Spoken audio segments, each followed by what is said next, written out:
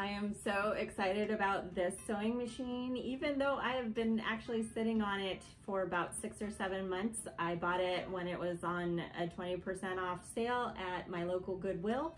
I paid $32 because it was $39.99. This is a Singer 503A. It is part of the Rocketeer group. So excited about it because I have a double needle that I have been wanting to try out on a machine, but I couldn't figure out which machine I wanted to try it out on. And I think this is gonna be it. So hopefully, with as good as this looks cosmetically, it's absolutely stunning.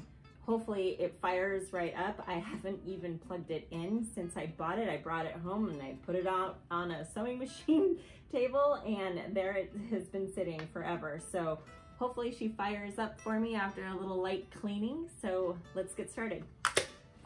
All right, so this machine does not have a odor to it, so I'm suspecting that the undercarriage here is nice and clean. But let's discover that together.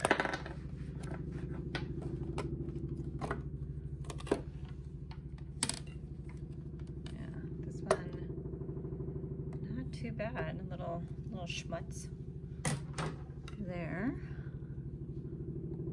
But maybe I'll go get my little hand vacuum and vacuum out whatever this stuff is. I did notice a little buildup here. Everything seems to be working just fine. Here, let me zoom in on that.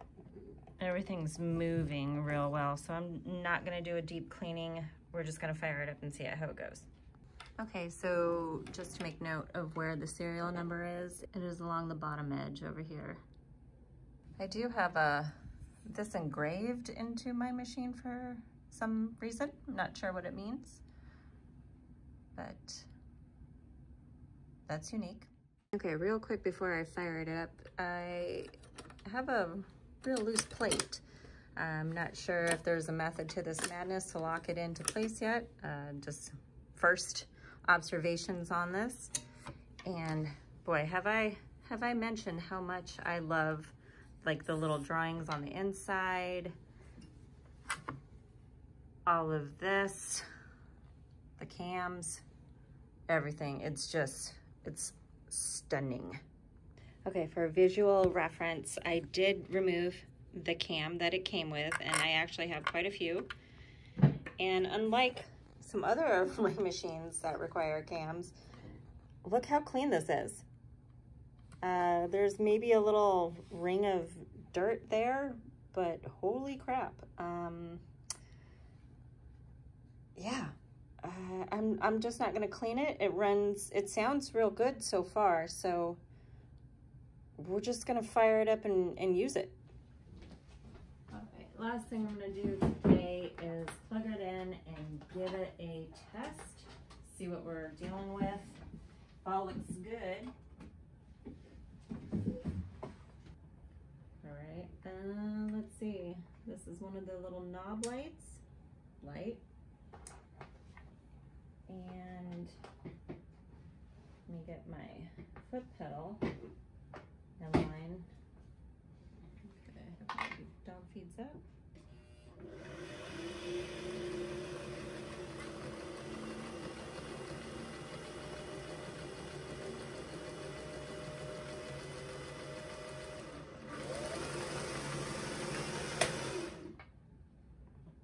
Wow.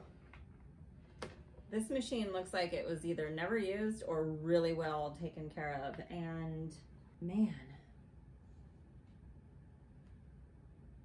it does have like a little bit of that dust burn off smell, like if you plug in like an old TV or something to play like a old Super Nintendo game, like a CRT TV. It kind of has that like weird dust smell. That's what this has right now. I'm gonna see what we can do here as is. So tomorrow we'll come back with a project and a test. Hi. So it's been a little bit since I've actually had the chance to fiddle with this machine. Nothing against the machine because I really do love it so far, and I'm really excited to share what I'm about to share with you. It just took me a while to get this together, so there are now Christmas decorations in the background. Back to the video. So I'm going to try out a twin needle for the very first time on this machine, or ever. I know I have one in my collection of random needles here, and I have a selection of threads, including one for the bobbin, and we'll go from there. First thing I'm going to do is actually refer to the manual, which you can get online easily.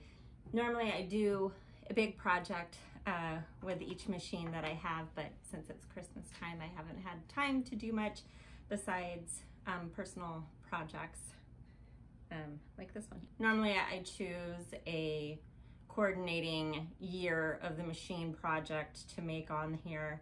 However, I do have one, but I can't share it right now, so that'll be for a future video, or maybe just an Instagram post. So be sure to follow me there if you're interested to see the projects that I make with these machines.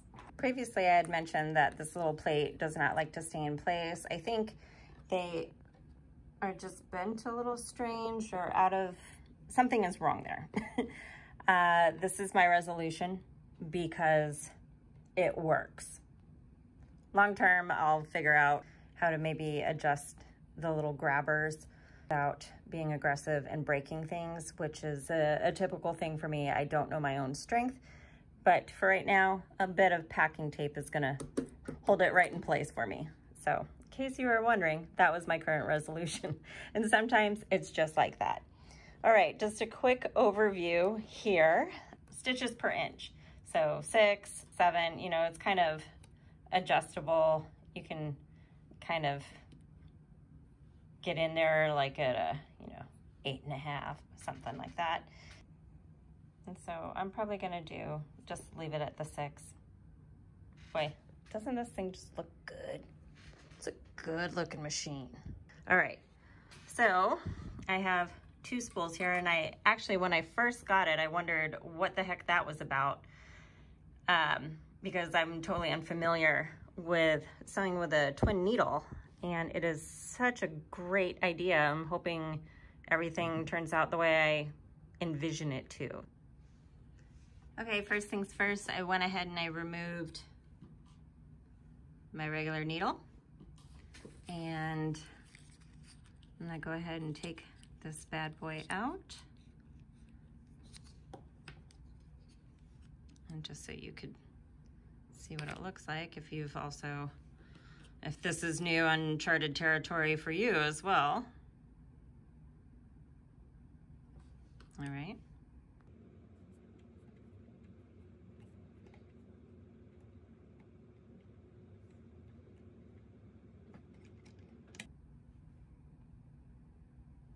Okay, and this is what it looks like in. I do have my needle all the way to the left. So that's what it looks like installed. So I got the first one in, and I'm gonna go ahead and do the second one. Okay, so let me double check that you guys can see. All right, so I put the second one in, and I'm just going to follow said path here. All right.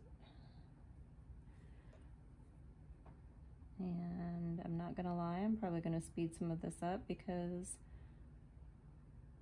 I'm an old lady with bad eyes. Actually, I was a young lady with bad eyes too. All right, and then we'll go through a separate coil on here on the tension one. Oh, we're a little stuck there from the last one. And there we go. Oh. All right. Let me trim off this little, there we go.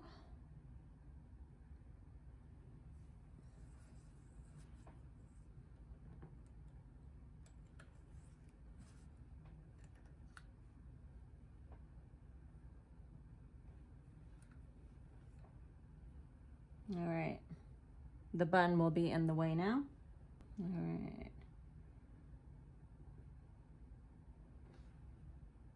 All right.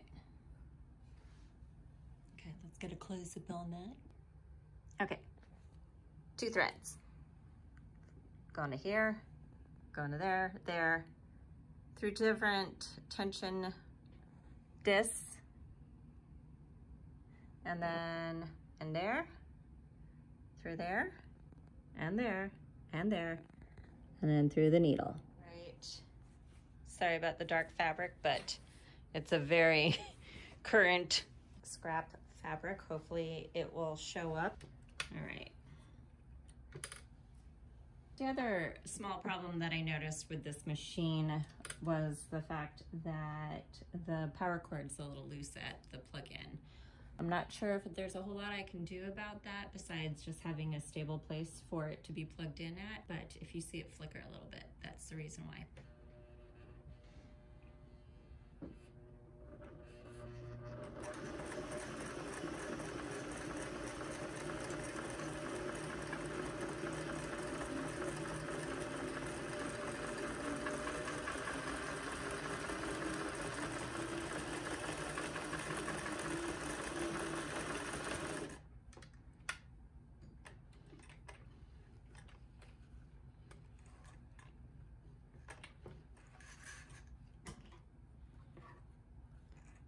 Right off the bat, there's a lot of tails to deal with, but wow, look at that. That is very cool. That's just a straight stitch. Okay, I just want to give a little refresher to those who are new to the cam/fashion disc. That's what they're called on the machines, but people call them cams because that's what they are. These are called the top hat ones. And this is from my model 603. I actually have this machine, a gold touch and sew. These are interchangeable. I haven't really played around with these too much. I'm going to just try the zigzag cam because I'm going to do some edging on some napkins, and I think this will suit the recipients very well. Kind of modern-ish with a nice color variant. This is a simple project if you are in a hurry to get something done, and I purposely chose a zigzag cam in here because you could, in theory, do this with a zigzag machine, or if your machine has decorative built-in stitches, this is an idea. So I have just some blank white cotton napkins here, reusable napkins, which big fan of personally. So all I'm gonna do is stitch around the inside edge with a decorative stitch, and voila, easy gift.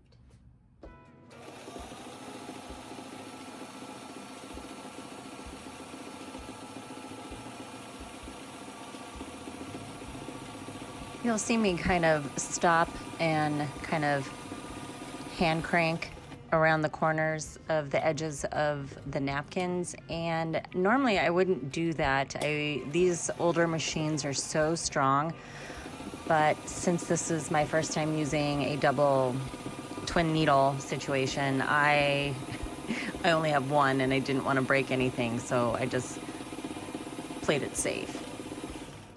This project probably took about 15-20 minutes. I just wanted to add a little bit of color. I am gifting these with a vintage tablecloth with the colors that I used in the threads here, just to kind of break up that bright white.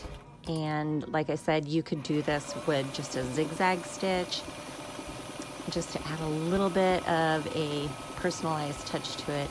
Real simple, real easy, and reusable.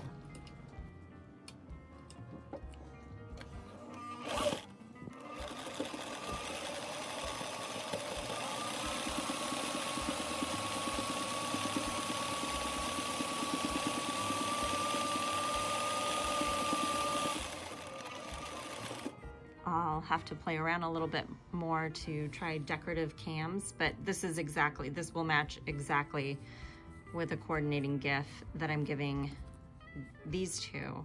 So decorative stitch in this case wasn't the best plan, but just a little zigzag touch is perfect. All right, so this was my little overview of the Singer 503A, part of the Rocketeer group. I really love this machine. I will definitely start using it on a weekly basis. I'm gonna set it into a table for easy storage, but absolutely love everything about it. It is gorgeous. It is a power horse. I even will live with this little temporary tape job that I have here on the little faceplate. I look forward to giving a try to all of the decorative stitches that I can use with the top hat cams, and really love it. Really love it. I don't know why I slept on it so long. Highly recommend picking one of these up if you spot it out in the wild at a thrift store or tag sale, whatever. Grab one if you see one. Great buy, great machine, and it's gorgeous. Thanks for watching and hanging in there with me for this really scattered video. And see you next time. Bye. I probably should have took the sticker off when I first bought it. But yeah, since January the sticker has been on there, so maybe my projects have been more built up than I realized. I just noticed the date on the sticker. It says January 27th, 2023. So I've been sitting on this for near a year.